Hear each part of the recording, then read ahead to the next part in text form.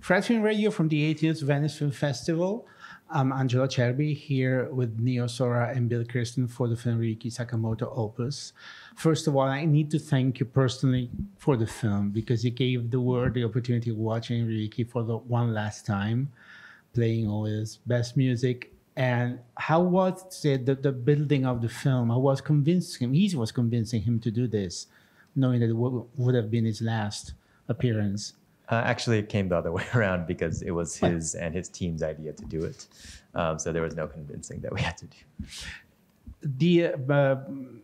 It's really wonderful and painful at the same time to watch. Wonderful because the music, it is wonderful. Painful because you know that it's the last time that you can see him and that there will be no longer music by him. Did you get this sensation while you were filming it? So was this kind of ultimate quality of the film influencing your way of filming it?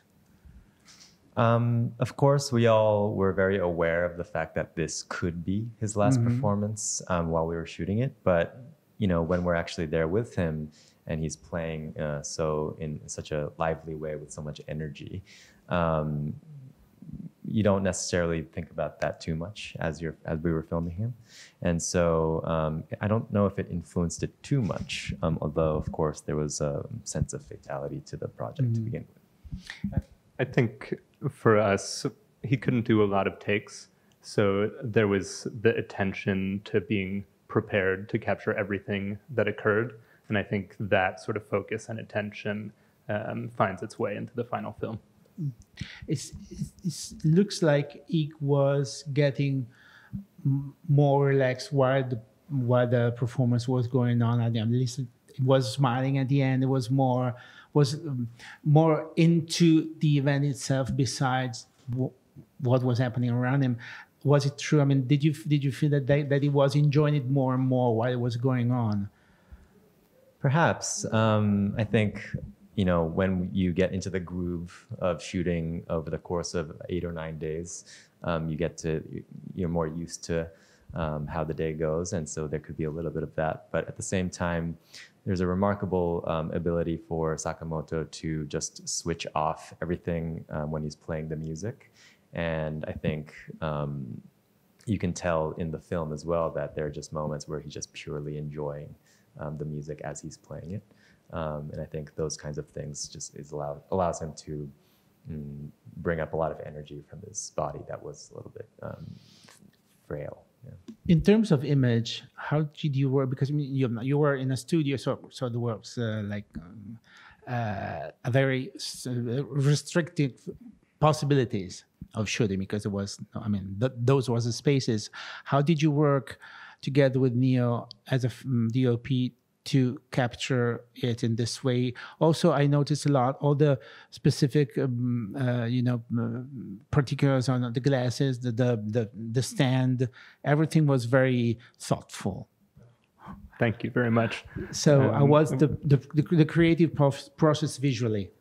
We went through every song beforehand because Neo incredibly got the set list early enough for us to do so. And then started planning sequences of long takes. And then once we saw the space, we realized that one of the only possibilities for lighting was to get sort of a balloon light that had to be shipped from Singapore.